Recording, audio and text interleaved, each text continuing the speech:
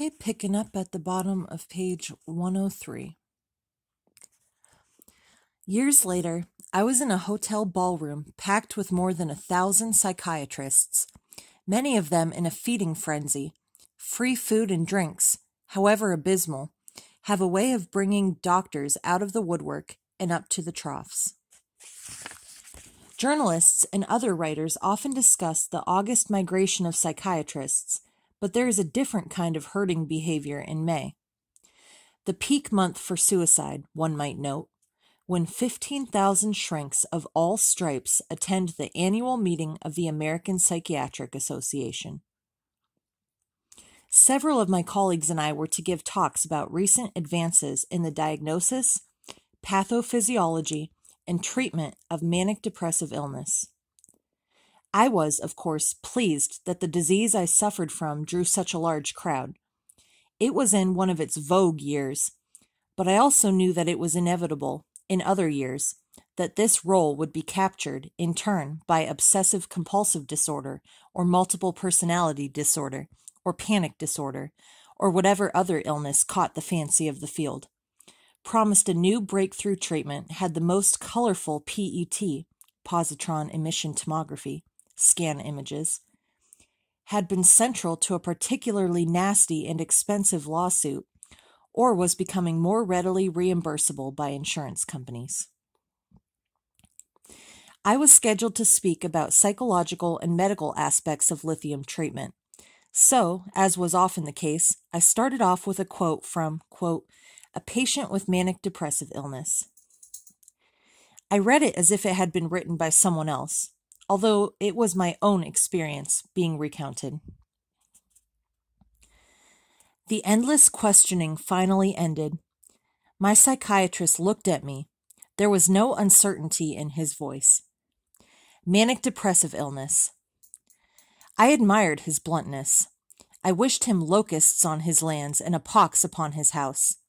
Silent, unbelievable rage. I smiled pleasantly. He smiled back. The war had just begun. The truth of the clinical situation hit a responsive chord, for it is an unusual psychiatrist who has not had to deal with the subtle, and not so subtle, resistance to treatment shown by many patients with manic depressive illness.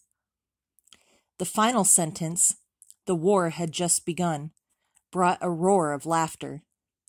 The humor, however, was a bit more in the recounting than in the actual living through it. Unfortunately, this resistance to taking lithium is played out in the lives of tens of thousands of patients every year.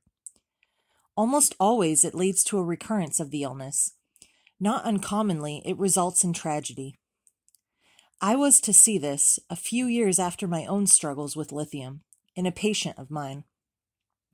He became a particularly painful reminder to me of the high costs of defiance. The UCLA emergency room was alive with residents, interns, and medical students. It was also, rather strangely, very much alive with illness and death. People were moving quickly, with the kind of brisk self-assurance that high intelligence, good training, and demanding circumstances tend to breed. And, despite the unfortunate reason for my having been called down to the ER, one of my patients had been admitted acutely psychotic, I found myself unavoidably caught up in the exhilarating pace and chaotic rhythm. Then came an absolutely blood-curdling scream from one of the examining rooms, a scream of terror and undeniable madness. And I ran down the corridor, past the nurses, past a medical resident dictating notes for a patient's chart, and past a surgical resident poring over the PDR with a cup of coffee in hand, a hemostat clamped and dangling from the short sleeve of his green scrub suit, and a stethoscope draped around his neck. I opened the door to the room where the screams had begun, and my heart sank. The first person I saw was a psychiatry resident on call, whom I knew. He smiled sympathetically. Then I saw my patient, strapped down on a gurney in 4-point leather restraints. He was lying spread eagle on his back, each wrist and ankle bound in a leather cuff, with an additional leather restraining strap across his chest. I felt sick to my stomach.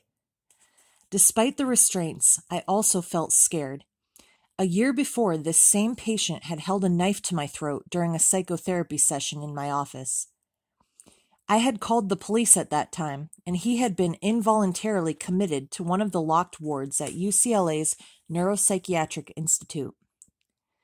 72 hours later, in the impressively blind wisdom of the American justice system, he had been released back into the community and to my care. I noted with some irony that the 3 police officers who were standing by the gurney, 2 of whom had their hands resting on their guns, evidently thought he represented a, quote, threat to himself or others, even if the judge hadn't. He screamed again. It was a truly primitive and frightening sound, in part because he himself was so frightened, and in part because he was very tall, very big, and completely psychotic. I put my hand on his shoulder and could feel his whole body shaking out of control. I had never seen such fear in anyone's eyes, nor such visceral agitation and psychological pain. Delirious mania is many things, and all of them are awful beyond description. The resident had given him a massive injection of an antipsychotic medication, but the drug had not yet taken hold. He was delusional, paranoid, largely incoherent, and experiencing both visual and auditory hallucinations. He reminded me of films I had seen of horses trapped in fires with their eyes wild with fear and their bodies paralyzed in terror. I tightened my hand on his shoulder, shook him gently, and said, "It's Dr. Jamison. You've been given some Haldol. We're going to take you up to the ward. You're going to be all right." I caught his eye for a moment. Then he screamed again. "You'll be fine. I know you don't believe it now, but you will be well again." I looked over at the 3 thick volumes of his medical records lying on the table nearby, thought about his countless hospitalizations, and wondered about the truthfulness of my remarks. That he would get well again, I had no doubt. How long it would last was another question. Lithium worked remarkably well for him, but once his hallucinations and abject terror stopped, he would quit taking it. Neither the resident nor I needed to see the results of the lithium blood level that had been drawn on his admission to the emergency room. There would be no lithium in his blood. The result had been mania. Suicidal depression would inevitably follow, as would the indescribable pain and disruptiveness to his life and to the lives of the members of his family. The severity of his depressions was a black mirror image of the dangerousness of his manias. In short, he had a particularly bad, although not uncommon, form of the illness. Lithium worked well, but he wouldn't take it. In many ways, it seemed to me, as I stood there next to him in the emergency room, that all of the time, effort, and emotional energy that I and the others put into treating him were to little or no avail. Gradually, the Haldol began to take effect. The screaming stopped, and the frantic straining against his restraints died down. He was both less frightened and less frightening. After a while, he said to me, in a slowed and slurred voice, "Don't leave me, Dr. Jamison. Please, please, don't leave me." I assured him I would stay with him until he got to the ward. I knew that I was the one constant throughout all of his hospitalizations, court appearances, family meetings, and black depressions. As his psychotherapist for years, I had been privy to his dreams and fears, hopeful and then ruined relationships, grandiose and then shattered plans for the future. I had seen his remarkable resilience, personal courage, and wit. I liked and respected him enormously. But I also had been increasingly frustrated by his repeated refusals to take medication. I could, from my own experience, understand his concerns about taking lithium, but only up to a point, Past that point, I was finding it very difficult to watch him go through such predictable, painful, and unnecessary recurrences of his illness.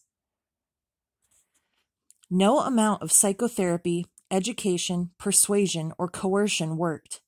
No contracts worked out by the medical and nursing staff worked. Family therapy didn't help. No tallying up of the hospitalizations, broken relationships, financial disasters, lost jobs, imprisonments, squanderings of a good, creative, and educated mind worked. Nothing I or anyone else could think of worked. Over the years, I asked several of my colleagues to see him in consultation, but they, like me, could find no way to reach him, no chink in the tightly riveted armor of his resistance.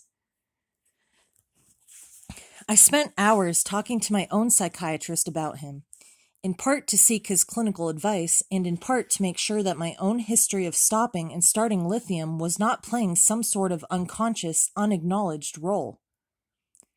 His attacks of mania and depression became more frequent and severe. No breakthrough ever came. No happy ending ever materialized. There was simply nothing that medicine or psychology could bring to bear that would make him take his medication long enough to stay well. Lithium worked, but he would not take it. Our relationship worked, but not well enough. He had a terrible disease, and it eventually cost him his life, as it does tens of thousands of people every year. There were limits on what any of us could do for him, and it tore me apart inside. We all move uneasily within our restraints.